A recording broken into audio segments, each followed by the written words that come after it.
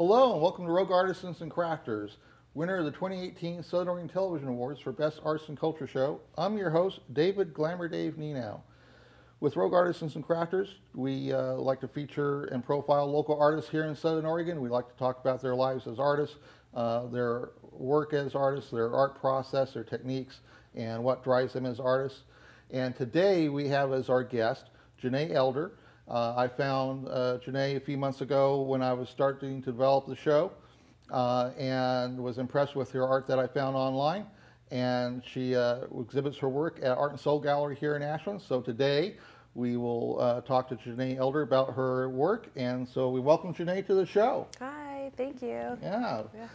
So Jenay, to begin with, I'll say that you're one of the youngest artists that I've featured on the show since I started the series. And so how long have you been working as an artist, and what brought you to doing the art that you're doing today? Well, I've been painting and drawing for about 14 years, and I just made a decision that that's what I was going to do when I was about 19 years old. And so I sought out some training and learned how to draw, and I've been just painting and drawing ever since. Right. And for the training process, where did you go? Did you take like local community courses or college courses, or was it like in high school? When did you get your training per se? So after I graduated high school, I moved out here to Oregon to attend the Ashland Academy of Art. Oh, right, okay. Yeah, and it's no longer here. They moved it to Maui. Yeah. But I attended there for 4 years and just spent my days learning how to draw, basically, with models and casts and still life, and some painting too, but it was mostly on drawing. Well, yeah, I mean, drawing is fundamental to everything else that you got to be doing. Yes, right. I believe so. Yeah. So, at what point did you decide to go professional, and how long have you been doing professionally as an artist? Well, after, it takes a really long time to build a voice and to really even know what it means to be an artist. So after I attended the academy, I've since then started a family, and I've spent the last, a good 5 years just kind of experimenting with different mediums and different subject matter, and really kind of deciding what it is that I liked and what I wanted to say. And I've kind of ended up really enjoying plein air painting, which is doing live little paintings outdoors. They're often finished like on the spot, and it kind of fits into my lifestyle since I don't have 50 hours a week to put into it right now. And it's really enjoyable because you get outdoors, and it's just amazing. Yeah. And as I look at your work, I mean, I see like kind of like an impressionistic style to a lot of the work that you do. Yeah. I love Impressionism. I'm very inspired by them. French Impressionism, the California Impressionist movement is a big deal. I think it's really expressive and beautiful and poetic, and I'm glad that you could see that in my work. That's awesome. Yeah, no, it's the impressionistic style is, I would say that early in my life it was something that I never really understood or really appreciated. But as I grew older in my life and kind of matured, it was like I got to a certain point and I thought, oh my God, there's some that's like a really great style. Sure. And so it's something that in my later life I was like, it's something I've really gotten really into. So it's kind of cool to see local artists kind of getting into that and kind of exploring that as a style. Sure. Because it can be a really beautiful interpretation of whatever scene it is that you're doing. Yeah. And so the majority of the time that you're doing your plein air work, the majority of it you're like completing a painting basically on site? Because I know that some artists kind of do like an initial setup on site, Sure. and then kind of come back to their studio and kind of do final Sure. completion. Yeah. Well, I really don't like to box myself in, so I'm not going to sit here and say, oh, I do all my work outside. It has to be plein air. Mm-hmm. It's all about, using all the tools available to you to really say something and to, try to be poetic, basically, with visual language. And that's really what I'm trying to do. I do studio work. I work still life out of my home studio. Mm-hmm. And sometimes I work from a photograph. It's really challenging. You would think it'd be easier, but they just never quite look as spontaneous or fresh for me. So I'm still trying to figure that out, but I absolutely will work from a photo. Right. Sometimes I'll go and do a plein air sketch, and then I'll take it home and rework it in the studio and make a bigger piece of art or statement with it. There's different ways. Now, when you start the creation of a piece, do you have kind of like a pretty well-defined idea in your head as to how that's going to turn out, or is it much more of you're kind of just interpreting it as you go in terms of your creation process? I think you got to do both. I think you have to be spontaneous and like kind of feel the flow. But then when you want to turn it into like a polished piece of artwork, you do want to plan. You want to take those little bits of inspiration that you get. Maybe it's in your sketchbook or a smaller plein air piece, something quick and spontaneous, and then you want to build into a composition. Right. And that does take a little bit more planning. You want things to line up on the canvas a certain way. And the more control, like I always tell my students, the more you can control your composition, the better you're going to be set up for success. Right. And now you brought some examples here to the studio. Kind of smaller kinds of pieces, but you do larger kinds of pieces as well. Absolutely. Yes. Yeah, I do some bigger studio pieces. I have a funny story. I have this like giant 5 by 4 foot canvas just like sitting in my studio, and I was like, what am I going to do with it? And I'm really tempted to go bring it and do like a giant plein air painting. But that's just crazy. Well, there's nothing wrong with that crazy. It might be fun. Yeah. It's now when you're like in a plein air setting, wherever you're at, because I've seen examples of your work like done at the coast. Yes. And I've seen examples of your work done in like more kind of forested kinds of settings and elsewhere. How long are you typically at a location from when you you got your easel set and everything's ready to begin? Yes. I mean, is it like, I know that some artists that do this are like there for like several hours. Yes. And some will take like more kind of shorter kinds of lengths. So what's your typical kind of period for starting a piece and kind of doing what you do? Well, it just depends on the painting and what the challenges are of each piece. If it's a smaller, more study piece, like this little one here of Lithia Park. Yes. That's just an on-the-spot thing. I would have liked more time. I always want more time.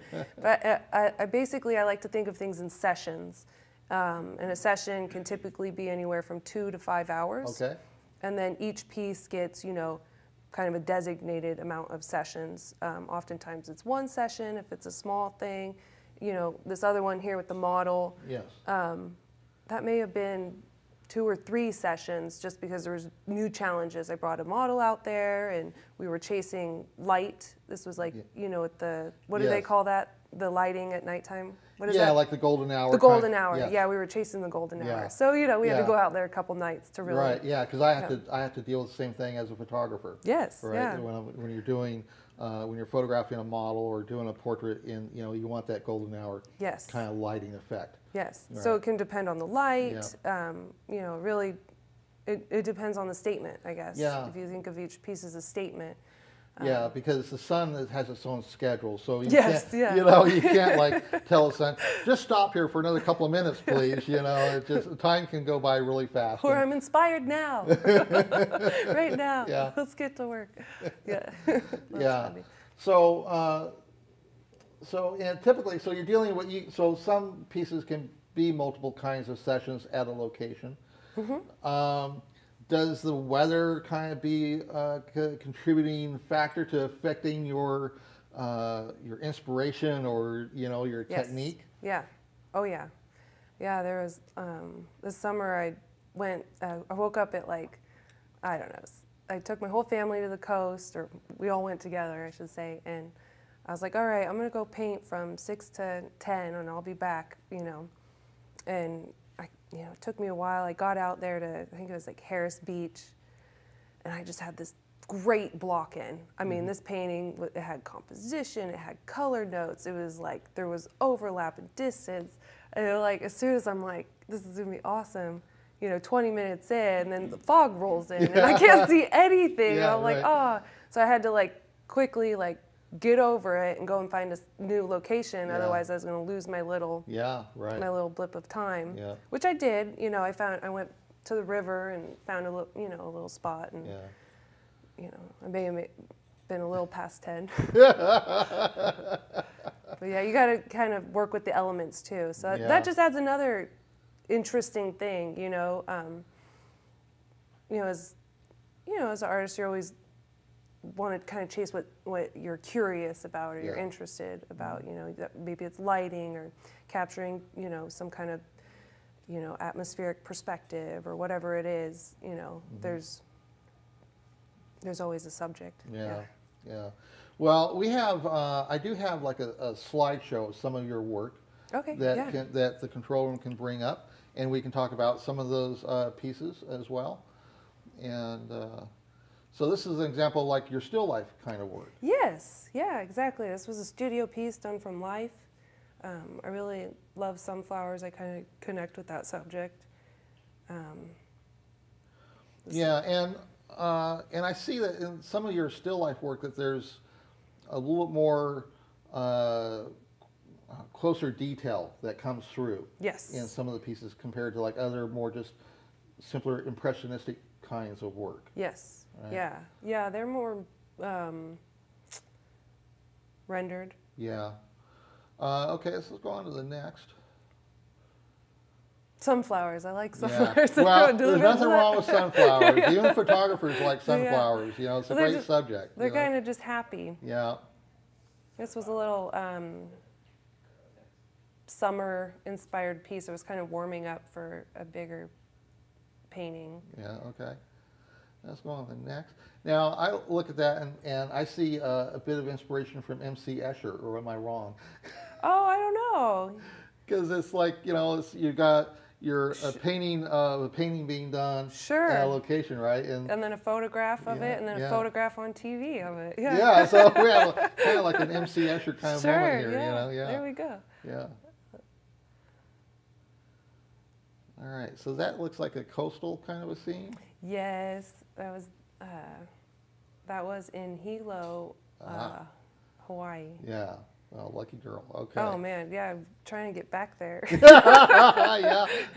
Yeah. This is a Harris Beach. Right. Okay. That was actually done from a photo. Okay.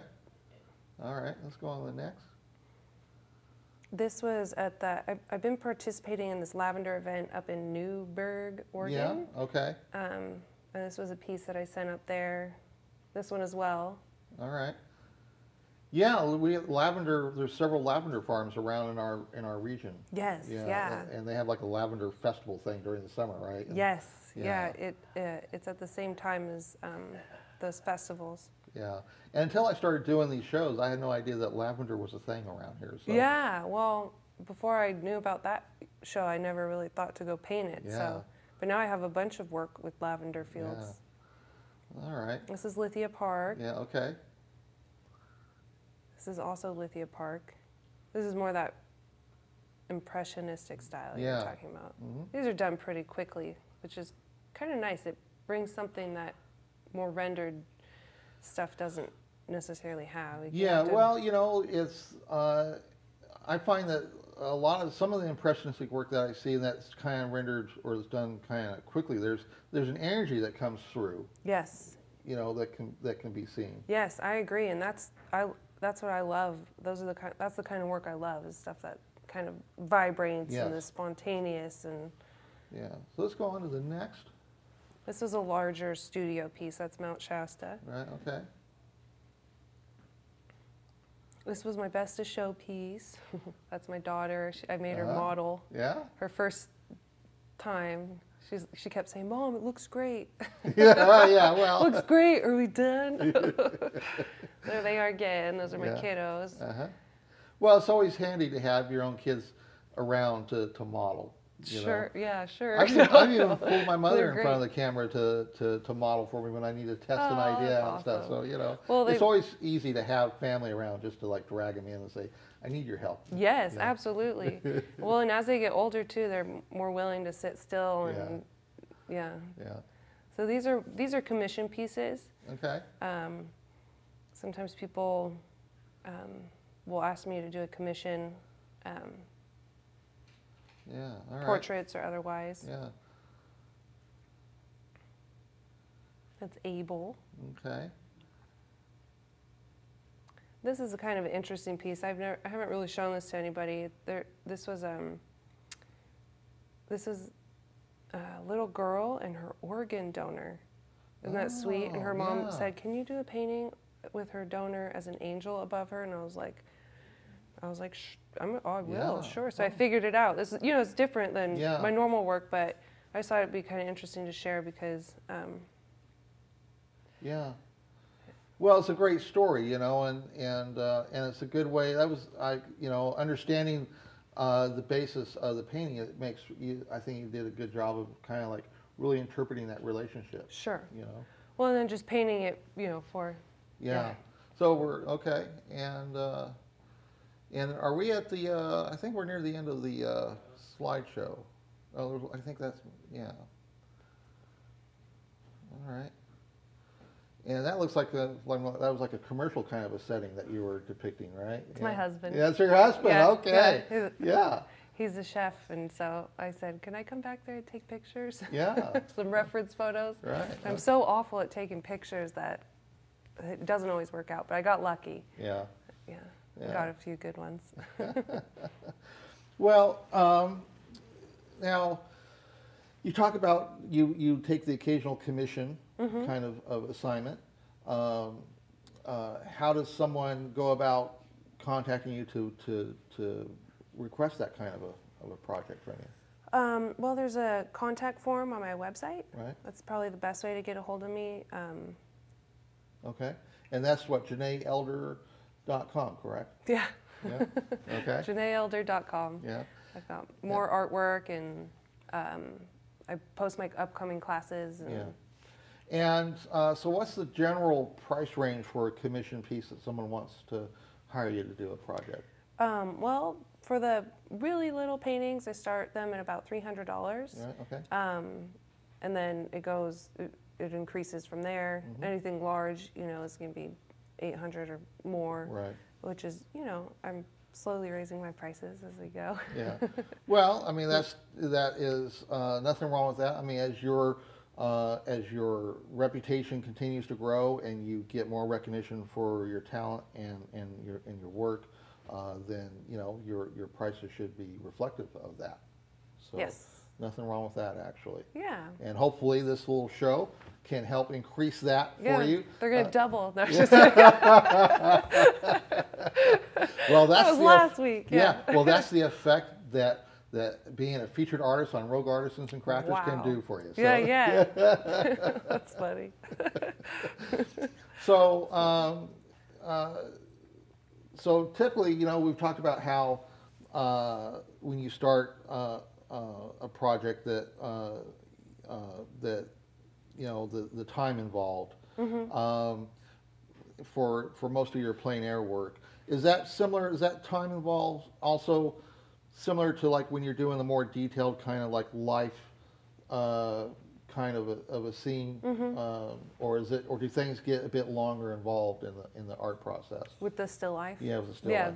Yeah, they typically take a little longer than a plein air piece. Yeah.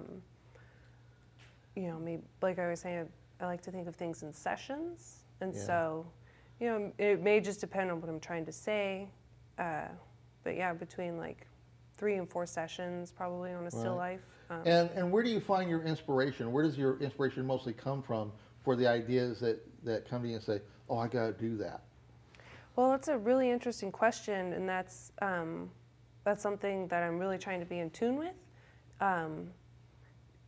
Part of it is listening to inspiration, things that might inspire you, and just kind of being aware of things in your life that can, you know, tug at your heart a little, or make you pause for a moment and just kind of appreciate it. And then, you know, I try to write these things down and kind of keep track of things that are inspiring, or just listening, listening in for those things. Does that make sense? Yeah, no, it does to me because it's like, you know, I have a pretty creative mind, I feel like, and I get a lot of ideas flowing through this head of mine at times. Yes. But I find that if I'm not writing things down, I can lose the idea so fast, and then it's like something tugs at the back of my mind going, what was that idea? Sure. Right? So, you know, writing down, I live my life off of index cards. Yeah, you interesting. Know? And so I'm constantly like writing things down and kind of organizing my ideas. And I think you have to. Once you start getting in a flow of them, they'll keep you up. They'll bother you, you know. You just kind of write it down. It can sit there, and then anything that's really worth exploring will kind of come to the surface. Yeah. Yeah, I mean, I think you got to be kind of sensitive to you know, the environment around you, to get the creativity going and flowing. Absolutely. Right? And for the ideas to kind of come out. Sure. Yeah. Okay, so we're down to about the last 5 minutes, it looks like. All right. Yeah. So, in general, people can find your work online at your website, which is at JenayElder.com. Yes. Right. And they can find your work at Art and Soul Gallery here in Ashland. Yes. Right.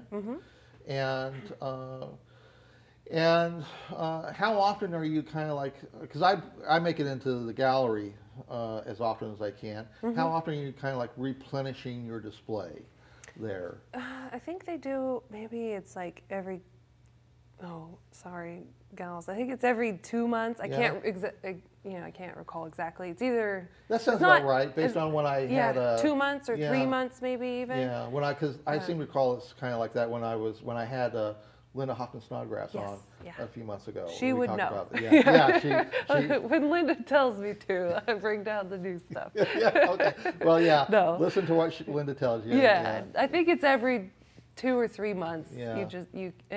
And it's optional. We get to kind of display it how we'd like there, which is really nice. So. And I seem to recall that just within the last 3 or 4 months, you were like a featured artist there, as I recall. Yes. Yeah, because I saw that display when that was going on. So I mean, that's one of how I kind of found you. At first, I found you online, just searching for local artists for potential features on the show. Just when I was just starting the series, and then found your work at Art and Soul Gallery, and seeing it in person, I was just like so impressed with the quality of what I was seeing. I was thinking, oh, I gotta get this artist on my show. And when I discovered how young you were, because I mean, you're like the second youngest person I've had among featured artists on the show. Who is the? I had a young artist from Klamath Falls named Nadia Chan, who does like anime style kinds of comic work, and she's like 19, you know. And I'm 20. But I was just so impressed at the maturity of the quality of work that I was seeing. Yeah, 19. That's great. That's when I started Yeah. really trying to take it serious. I had a book from Amazon called Fill Your Oil Paintings with Light and Color. Yeah. And I still thumb through that book. It's really a good one. Yeah. So so I'm really grateful for you to come on and to talk about your work. Will you mention my classes? Yes, yeah, that's right. You do instructional classes. Yes. And you do those both in Ashland and elsewhere, as I understand, correct? Yes, yeah. I've done some in Ashland with the Ashland Art Center. My most recent class that's coming up is at RCC. I'm doing portrait drawing and hopefully maybe we'll get into some painting classes, but it's the continued education courses with RCC. Yes. And that's really cool. I've been bringing in my big plaster casts for models, and that's over in Medford. Yeah, okay. Yeah. All right. And what's the typical price for getting into one of your classes? Well, geez, the RCC one is really affordable. I think it was like $75 or something for that class. But in different settings, like through the art center and stuff, usually it's a couple $100 to take like a workshop style class. Yeah. And how long are the class sessions typically? Are they like 3 or 4 types of sessions, or are they longer? Or? Generally a class is 3 hours. The RCC class is approximately 2 hours. Okay. So it's a little shorter. All right. And hopefully you get to do some like plein air classes next summer. I need to plan that. I've done fun stuff where we'll take a model out, to Lithia Park and paint. And, right. Yeah. Okay. Yeah. And where are we at on the time here? Wrap. Okay. All right. Well, thank you, Jenay, for coming on. Thank you for having me. Yeah. And so this concludes our episode with Jenay Elder. And I want to thank her for coming on. I want to thank my crew for helping produce the show. And you can watch our show on RVTV. And I have so many shows I can't remember what time slots I have for this show. So if Control Room can put up a lower third for that would be great, because I don't have my teleprompter going on today, so that doesn't help me any. So I wish you all a great day, and we will see you next time on Rogue Artisans and Crafters. Sorry. Yeah, that's all right. No, it's like, I wish to thank you for watching Rogue Artisans and Crafters. Watch this program on demand by visiting rvtv.sou.edu. You can also follow our show on Facebook by visiting and liking our official show page. Just search for Rogue Artisans and Crafters. You can follow me, David Glamour Dave Nienow, online at my YouTube channel and on Facebook. If you like this show and wish to support me in my show productions at RVTV, you can visit my Patreon page at patreon.com/glamourdave. You can watch this show on Tuesday evenings at 8 p.m. and Thursday evenings at 11:30 p.m. We want to thank our crew who have made it possible to put this program together. Producer and host David Glamour Dave Nienow is winner of the 2018 Southern Oregon Television Awards for Best New Producer and for Best Arts and Culture Show for Rogue Artisans and Crafters.